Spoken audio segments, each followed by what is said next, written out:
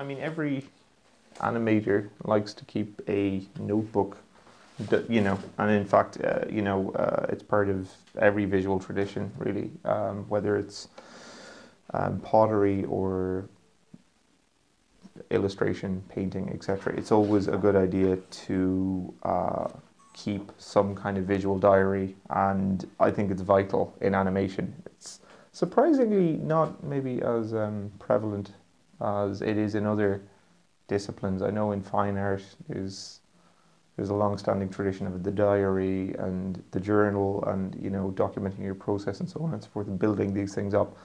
I think animation tends to be quite industry based and quite it's a communal effort. It's a pipeline process, so you're fitting into part of that. Basically, the type of animation that I used for this piece was what's called puppet animation. So you take a character and you break it down into its basic components, particularly the components that you want to move. So, for example, this character here is a butcher, and he's only required in one of the shots to wave effectively and turn his head. So for that character, I created just 3 separate pieces: the body, the head, and an articulating arm, which can be reversed. So the benefit there, and the benefit obviously of using a computer as opposed to the classical form of puppet animation, which would require that I redraw the hand, redraw the head, etc.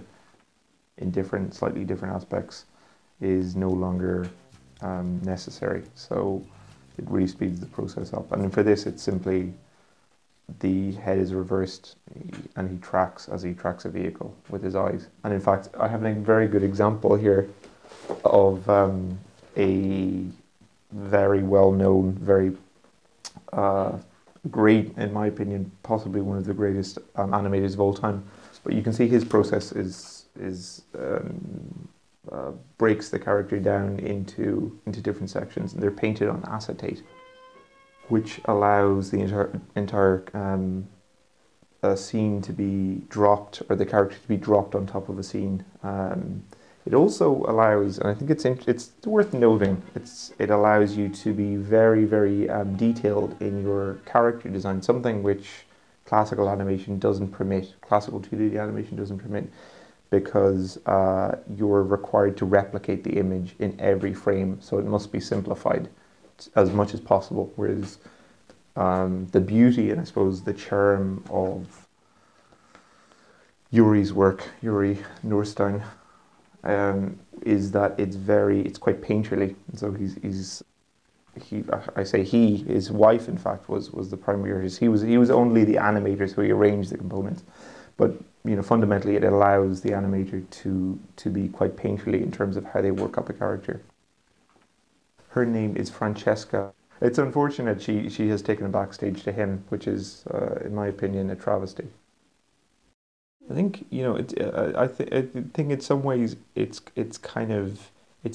a journey that people take from, let's say, education, training. The training process, invariably, there's a lot of freedom attached to it. College, university, whatever initial training phase an animator is in, there is a lot of license to create something different, and invariably moving from that environment to industry, it tends to change the nature of what people produce, and it tends to change the the environment itself is significantly different, in the sense that there's funding, there's various other kind of concerns.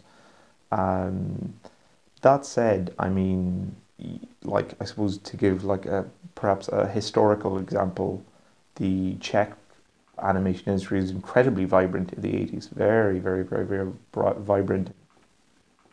There was dozens of, well thought of, critically acclaimed animators, all working inside of effectively a state structure, but highly subsidied. And after the fall of the Iron Curtain, this government sponsorship evaporated.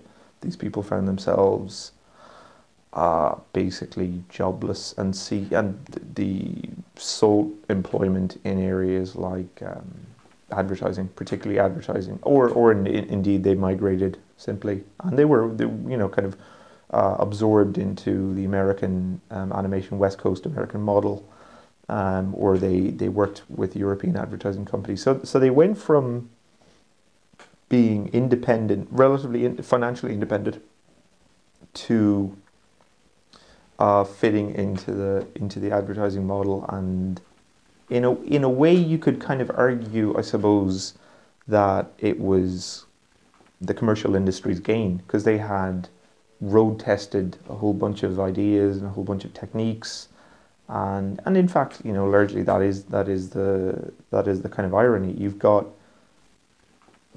great studios like Gobelins and Sheridan State in Canada who produce very avant-garde, very kind of daring animators, and their ideas get partially absorbed by the production. So it's like gleaning. It's like the likes of Pixar, Disney, Sony.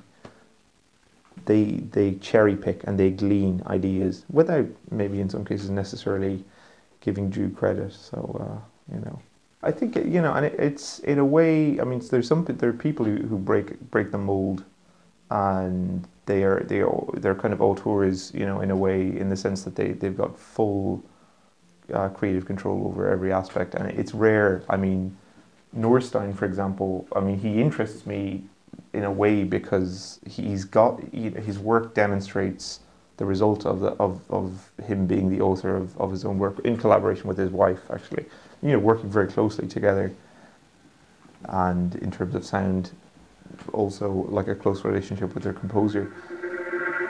Whereas, invariably, like $200 million, $300 million productions that you see today, they're part of a vast pipeline which can contain thousands of individuals and indeed hundreds of animators. So it's all kind of overseen by a director who, I think, the film process just naturally, it tends to kind of be overseen by production and financing, and these things are critical in a way that the kind of cottage industry animators don't suffer from the same limitations in terms of creativity and expression, and even like going so far as to experiment with style, experimentation. I think that's maybe as important, rather than, let's say, big idea concept stuff. Simply tweaking something or doing something different with light or doing something different with dialogue, it's just not permissible, like at a certain level. And I think that's why it's good to have people out there who are working in a way that isn't it isn't kind of dependent on the large scale kind of industry model. I think it's the cheap. Yes, they did, but I put it. I think the wood is quite cheap, and it's just gotten cheap. I don't remember this being a problem 15 years ago. Everything was better back then. I didn't have this pain in my head and.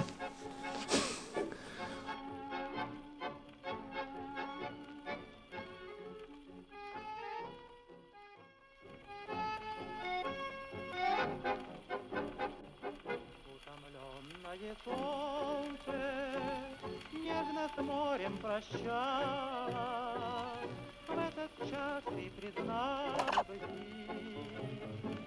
мне немного взгрустнуло, бежали, нас разлучали позвони. Стану злиться, а ты в этом ты и я. Утомленное солнце нежно с морем прощалось, в этот час ты